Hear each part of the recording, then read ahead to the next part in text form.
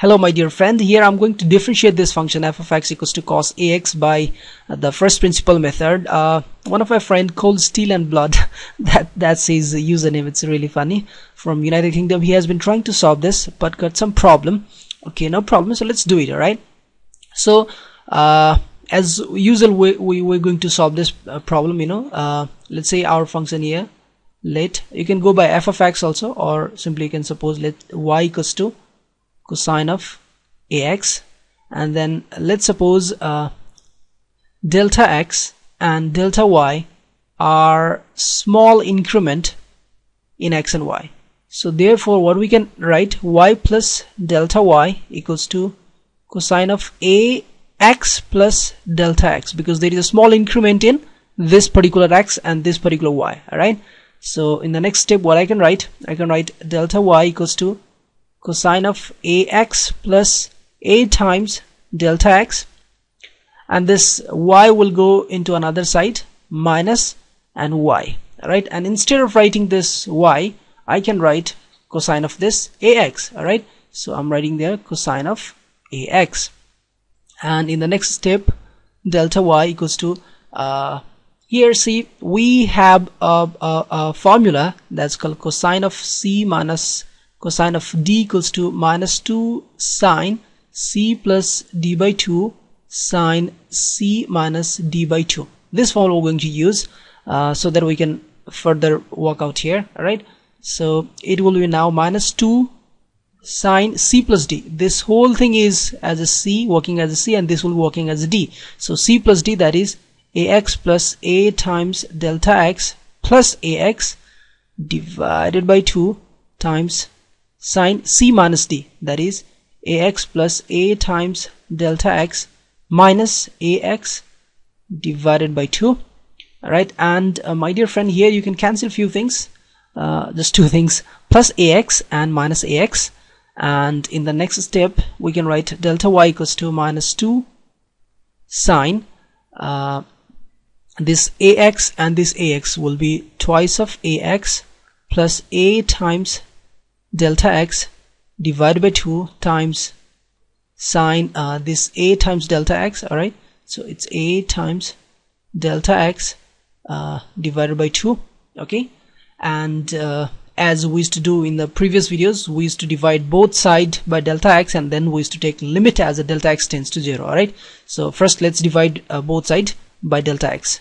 We'll get now delta y over delta x equals to minus 2 sine a times delta x divided by 2.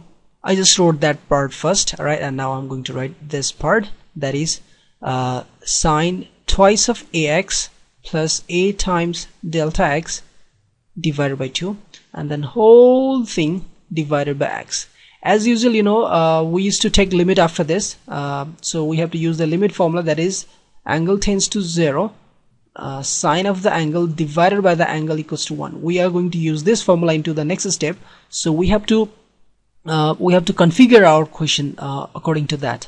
Alright, see here, sine whatever the angle divided by angle we should get there to use proper formula. Alright, so that's what I'm going to do, but before that I'm going to take limit.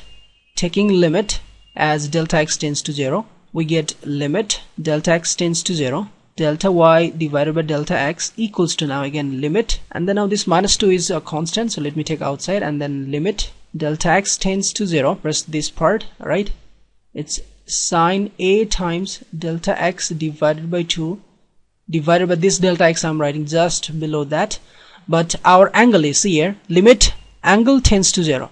Alright, when angle tends to 0, sine of the angle divided by the angle it should be, but it's just delta x, and here our angle is a times delta x divided by 2. So I'm dividing, I'm multiplying by a by 2 here to the denominator, and in the same time I'm multiplying in the numerator also by a by 2. Okay, and one more thing, let me tell you my friend, when delta x tends to 0, just as an information, then that time a times delta x also tends to 0, because this is itself almost close to 0. Then whenever you are multiplying by any number, that will definitely close to get 0, a by 2.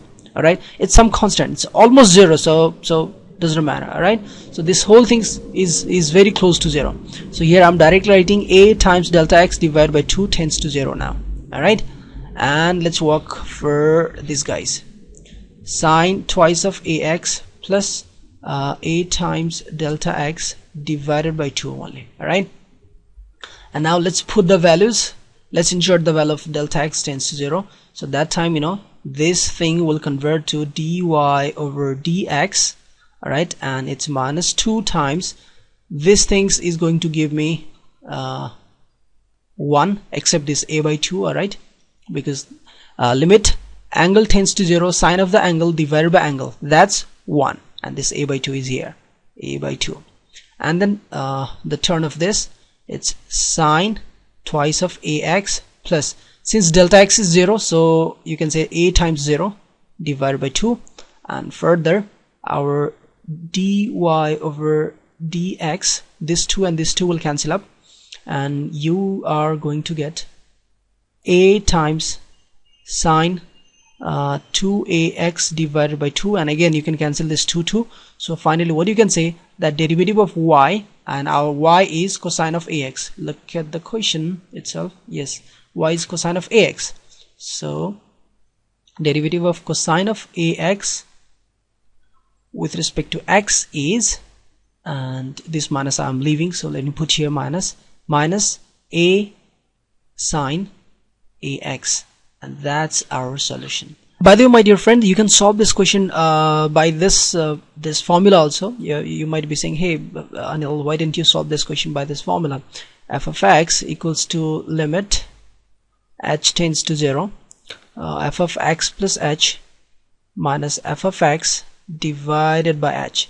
And my dear friend, you can do by this, and if you're using this formula, if you're applying this formula, then after application of this formula you'll directly come to this point, you know, to this point, or you say directly you'll come here, you know.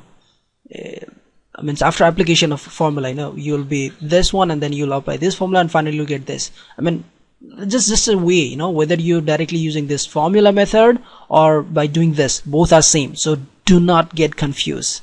I hope you understand this question, how to solve similar type of the other question also by the first principle method. If there is any more confusion or any doubt, then please feel free to comment below this video. I'll definitely get back to you, and I wish that you'll hit the like button. Alright, bye bye.